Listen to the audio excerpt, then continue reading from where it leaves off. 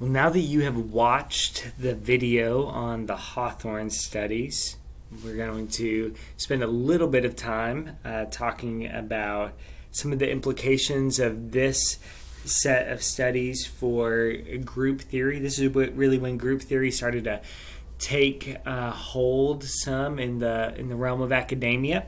And then after we talk about the Hawthorne studies, we're going to spend a little bit of time talking about the Ashe studies before we watch a fun, quick video on that study itself.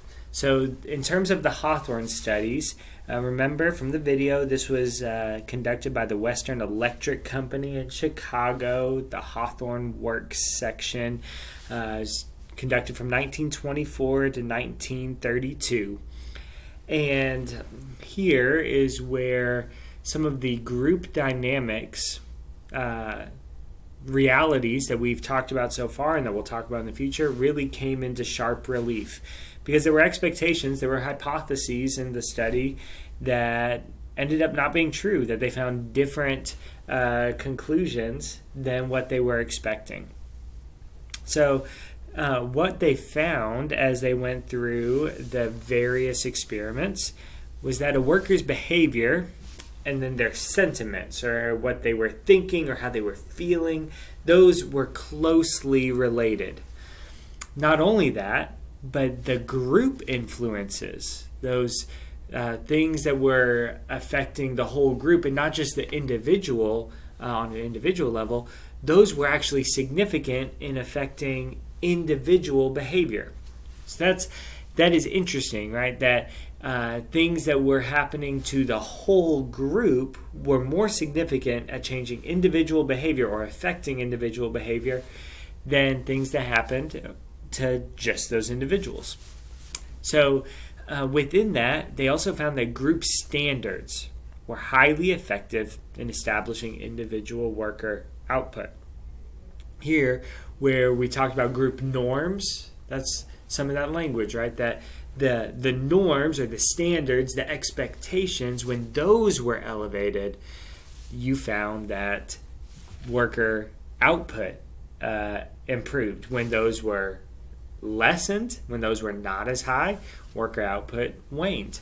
And so there was 3 major experiments. One was the illumination study, which failed completely.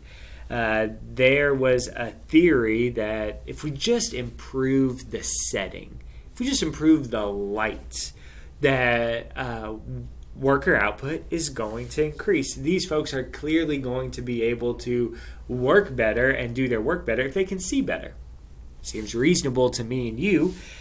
But the reason that it failed is because when they were doing the experiment, the groups that they were changing the illumination on received such special attention and so much closer attention that what they saw was that worker output, because of this attention, skyrocketed.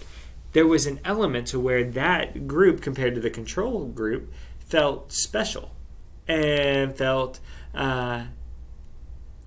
watched, and that they had a higher status than those around them, and their worker output increased in accordance with that attention. So there was no conclusive results from improving the setting of where work was being done in relation to worker output. Then there was the assembly room. And in the assembly room, they built on the illumination study, what they found in the illumination study, and they made one group feel special and kind of picked out of the crowd, and then their control group was left normal, kind of left alone. And the group that was made to feel special and that they were highly coveted by the company, their output substantially increased. And so the initial thing that was found in the illumination study was confirmed in the assembly room. And then they wanted to see, okay, what is, if group sentiment, if group status, if group norms are driving the worker output. What if we try other things to incentivize worker output, like wages? So there was the bank wiring experiment. And what they found in the bank wiring experiment was that group norms or group behavior or group status was more impactful on worker output than wage.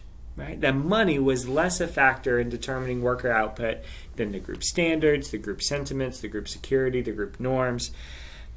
So these were major findings within the Hawthorne study, and really formed the foundation of what we will continue to talk about as we talk about groups. Then, after we finish with this lecture, we're going to watch a quick video on the Ashe studies and conformity. The Ashe studies were interesting experiments that have been replicated many times throughout the intervening years. And in the 1950s, they took a group, kind of an anonymous group, just looking at kind of some poll data. And so it was just kind of setting expectations, but they had people planted in the group. Most of the group had been given instructions to select the wrong answer. So which line is longest? Everybody in this picture in gray would say an answer that is clearly wrong, and the person in orange would be watched to see whether they conform to the wrong answer that the rest of the group is saying, or whether they would give the correct answer that is clearly obvious. What they found is that members of a group, even this brought together little test group, desire to be one of the group and avoid being visibly different.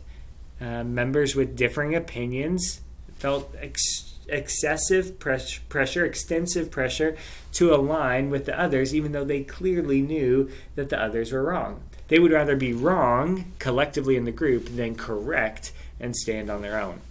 Now, conformity has declined since the 1950s. It is not as strong now as it was 50 years ago, but it's still apparent in the world around us. You see it often in school-age children, right, where there's great expectation for folks to conform, even if that conformity results in doing something incorrect. We see that in other cultures where there's a strong collectivism spirit in the culture, that conformity issues still are strong in those cultures. So in America, maybe it has been on the decline, but in a country like Japan, conformity still may be much stronger there than it is here. So this is interesting because it's going to tie in to many of the things that we talk about when we get to groupthink or group shift, and how there are dangers when we are talking about a group setting. And so I hope that you find this next video interesting. It's fun, it's lighthearted. It is like the Hawthorne Studies video from a while back, but it gives a good representation of this study. And then after that video, we will finish up with some discussion on groups before we finish up with the discussion post to end out our week.